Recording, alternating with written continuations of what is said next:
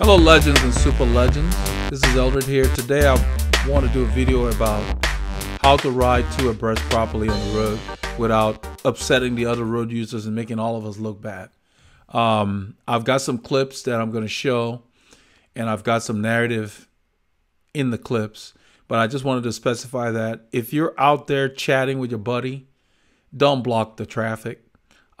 If you're on the rivet and you got your head down, you guys are working, and say it's windy and you're doing an echelon or whatever, drivers are not going to mind when you're working and moving.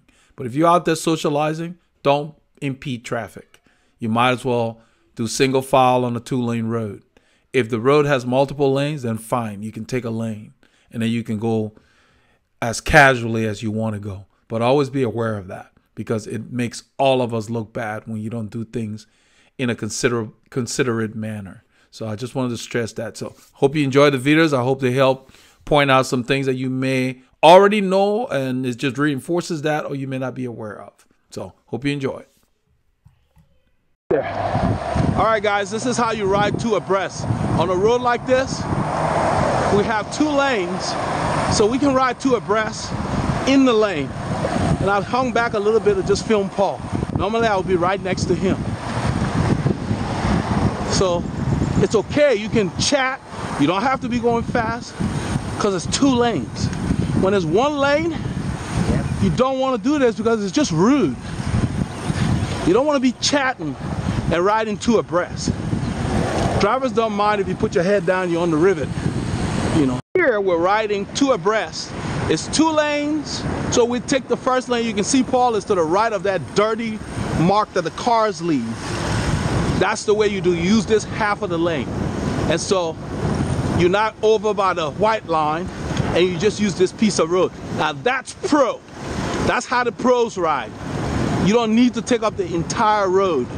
So I'm a little over to the right than I would normally be solo, and he's staying to the right of that dirty line. It doesn't matter which side of the road, whether you're riding on the left like they do in the UK. It's the same thing. You stay towards the side closest to the edge of the road. And as long as this road is 2 lanes, we do that. Now, if you look up there, I'm not sure how good this wide angle is. The road is now becoming 1 lane, 2-way traffic. 1 lane on each side. So now I'm drifting to the front, or Paul could have drifted to the front. We just immediately were going single file. Okay? We could have continued riding two abreast, but that would have been just downright rude. And when I see cyclists doing that, it annoys me, because it's just inconsiderate and it makes all of us look bad. Yeah? So just remember that. 2-lane traffic, stay. You can see where I am right here.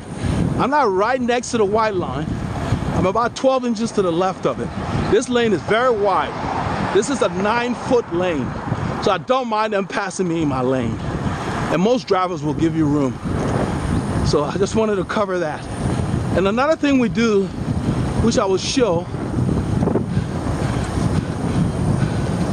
I think I can show over here. Paul, go ahead and come up. You can see now, we have a shoulder.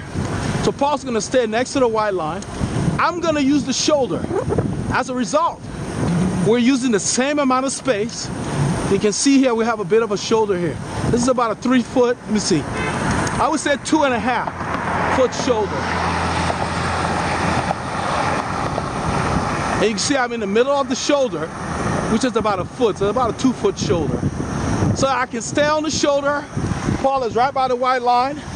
We can talk all we want for miles and miles where the road is like this, and not annoy people and act like a bunch of jerks.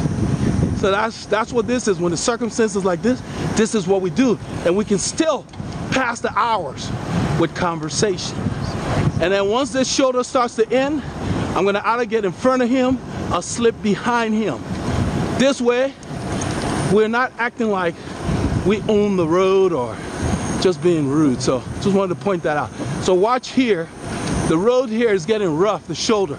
I'm gonna slip behind Paul right here. You can see all the bumps. I got out of there because it's real crappy. And all I did was I got behind him. This is what I'm talking about.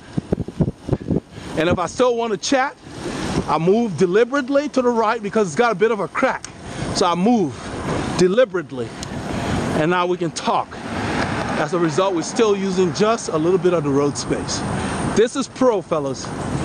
Okay, the serious riders don't go out to confront and annoy other road users. All Texas, now this is a shoulder.